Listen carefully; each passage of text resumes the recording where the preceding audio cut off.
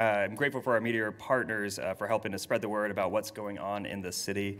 But I do want to kick off this year by highlighting some of the fun facts from last year. And these are facts based on the numbers and the data that we've seen from some of our programs over the last year. So first is our fire department responded to over 58,400 incidents. We had over 18,700 visitors to our neighborhood resource centers. We took residents on nearly 6,000, or residents took residents on nearly 6,000 O.J. Watson Park train rides. We gave over 1,100 pony rides at O.J. Watson Park. Over 3,700 swimming lessons were given at our pools. We had over 61,000 visitors to our pools.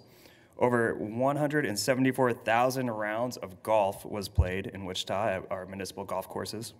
We removed library fines for over 41,000 library customers when we went fine-free. We lent out over 1,148,000 physical library materials in the last year. Customers borrowed over 368,000 digital library materials over last year, and much more. Also in 2022, we balanced a $877 million city budget that we are projecting to actually have a surplus on.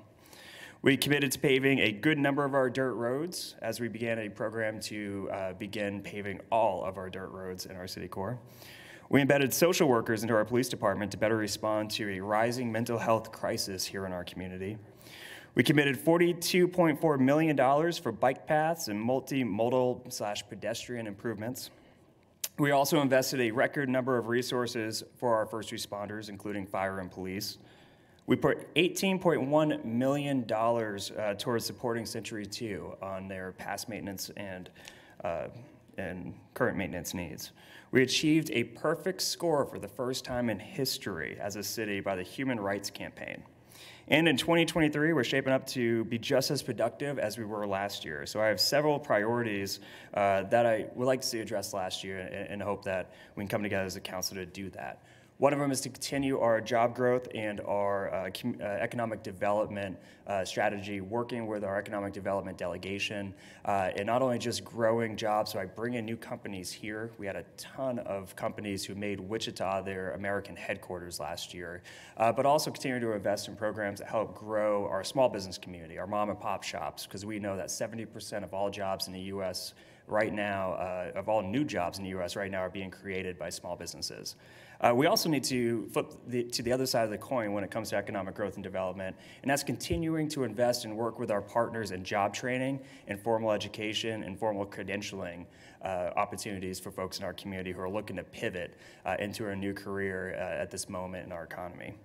We also need to continue with our public safety initiatives, with not just providing the resources needed to make Wichita one of the safest cities in America, but also keep our heads to the ground on what changes in regards to best practices and policies that we should be adapting so that we can arm our firefighters and our police with, frankly, the best tools that they can have when it comes to protecting and serving our community. And also, one of my big goals is taking a huge step forward to eliminating homelessness next year.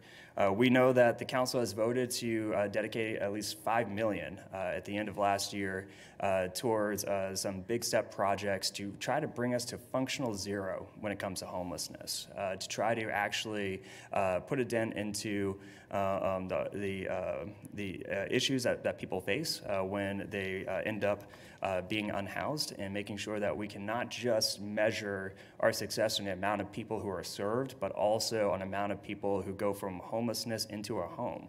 That should be our focus, and that's going to be a big focus of us, or at least priority for the council and myself over this next year. So next we're going to jump into another long-standing priority here at City Hall, and that's making city services more accessible. So on Tuesday, January 3rd, renovations will begin on the first floor of City Hall, primarily on the north and east sides of our floor. When City Hall reopened after COVID-19 shutdown, services were temporarily relocated on the first floor to minimize the spread of the virus. The change proved to be beneficial for our visitors, and in order to accommodate these improvements, we decided to make them permanent. So our goal is to stay focused on customer service, and when folks come to City Hall to take care of any type of business, rather it's to pay a bill or to get another service that we offer here, we want to make that a just as easy as possible, quick experience, and not be sending people all over our building. So in doing that, we are hoping that these renovations succeed in that goal of providing better customer service. So that will begin again on January 3rd, or it has begun. And there's also, particularly for media or folks who come to City Hall quite a bit, just keep in mind that we will be having renovations, so there might be, you might have to walk around any type of construction or anything. So if you are someone who frequently comes to City Hall, just give yourself an extra 5 minutes as we get used to these renovations. Next, we're going to talk about part of our, and this tags on to, again, one of the big initiatives that we want to do as a city over the next year, take a big bite out of the homelessness problem here in Wichita by trying to move folks from homelessness into housing.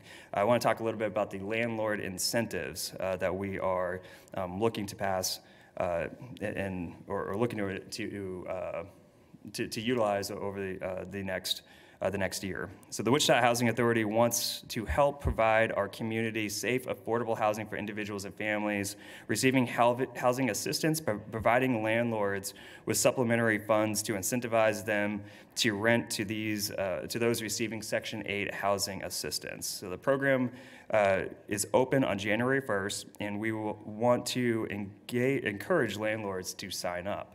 So brand new landlords to Section 8 who sign up and will get up to $1,000 of new landlord bonuses. Landlords who have participated in Section 8 prior but not recently will receive a $500 bonus. Landlords may also receive additional incentives such as new tenant lease up bonuses, damage deductibles, as well as holdover incentives. The incentive program helps landlords by reducing vacancies by providing a pool of individuals and families that are ready to rent and compensating for physical damages or vacancies related to leasing to assisted individuals and families. So we encourage landlords to visit our website and sign up for the program by visiting wichita.gov/WHALIP.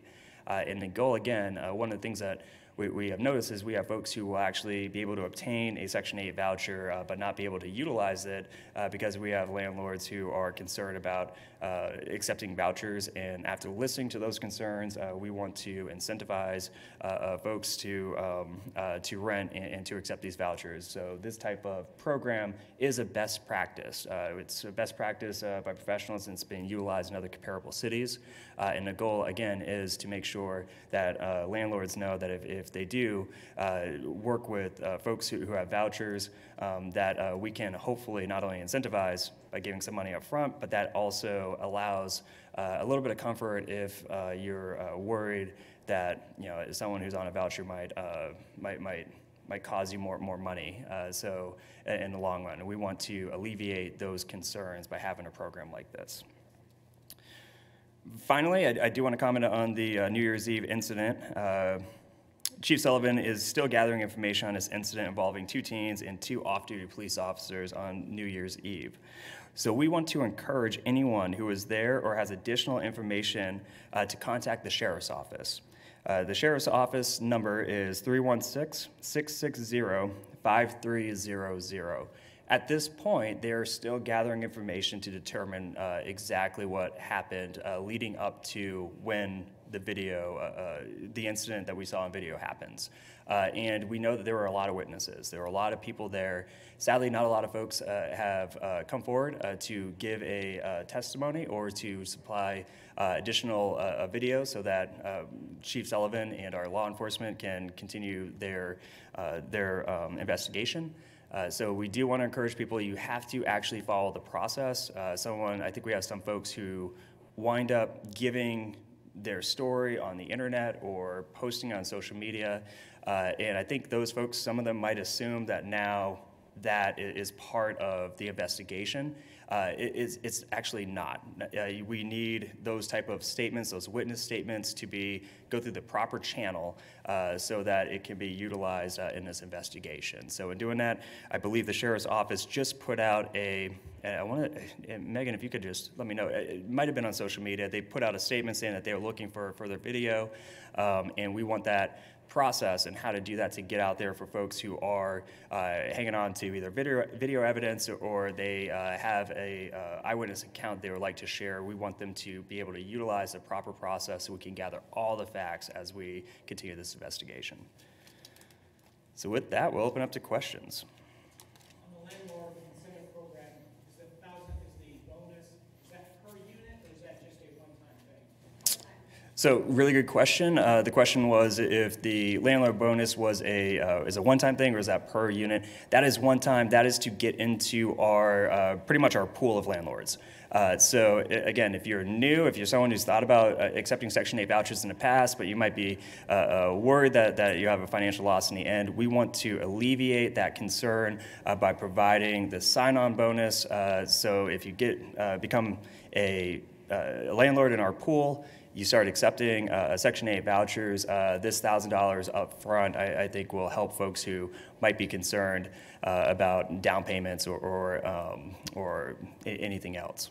Are there specific requirements or qualifications or criteria that landlords have to meet to? So a lot of that information will be on the website. So I do want to encourage people to go to the Wichita Housing Authority Landlord Incentive Program website. As most folks know, there are some parameters to accept Section 8 vouchers, and I'm not an expert in that field, so I do want to encourage folks to get into the website. If you're someone who's a landlord and you think you might qualify for this and you're interested, please check out the website, and if you need further information, reach out to myself or to our housing department, and we'll get the information necessary.